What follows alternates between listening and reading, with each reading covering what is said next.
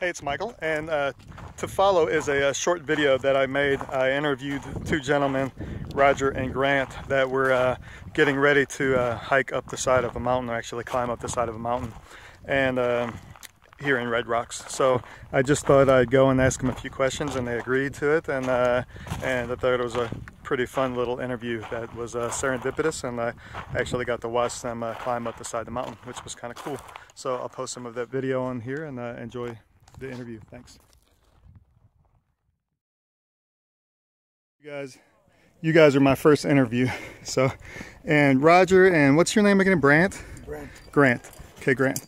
So you guys are out here today at Red Rocks in Las Vegas, and incidentally, I've been living in Denver, Colorado for a few years, and Red Rocks and Denver has been my favorite place there. Have you guys been out there? Boulder is. Yeah. Awesome. Yeah, I just moved back to New Orleans to go be with my family, but I miss Denver. About four months out. So so basically, move, educate, nourish, decompress. How long have you guys been doing this type of movement? 40 years. 40 at least, since 68 at least.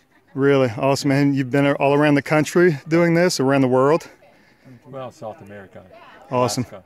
Cool.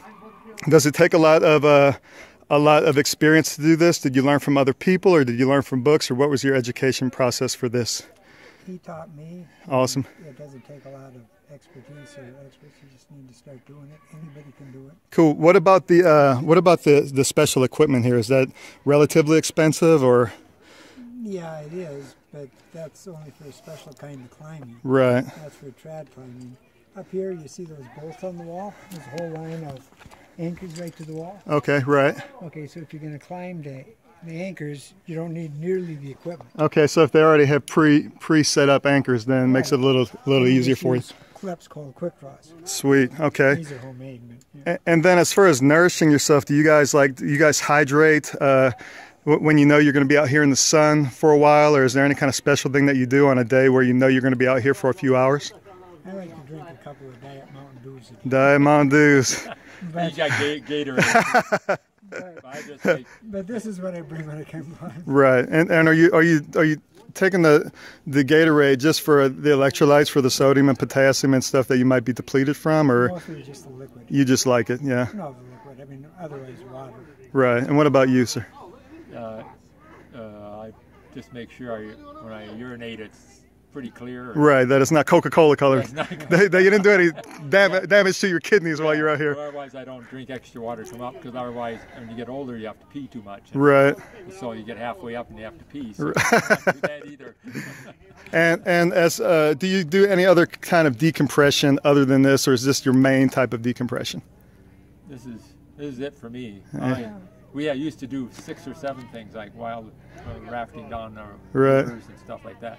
But after a while, if you got too many, then it becomes work. Right, right. I just have to concentrate on one. Brent does a couple. Right. What else do you do, Brent? You do canoeing? Yeah, canoeing in northern Minnesota and Canada. Right. Up to Hudson Bay. So you try and get out at least once a year and do some of those other things, or? I usually do some canoeing. Right. Last week I was snowshoeing. Snowshoeing? Where at? Northern Minnesota. Nice. Lake Itasca. Right. Beginning of the Mississippi River. Right. I miss the yeah, I miss traversing those hills outside of Boulder with the 12 inches of snow. I love it there. Yeah. So I figure my plan is to just it's cheap plane tickets to just travel there 3 or 4 times a year and live with by my family versus the opposite of that. So anyway, thank you guys so much for your time, and I appreciate it. This is awesome.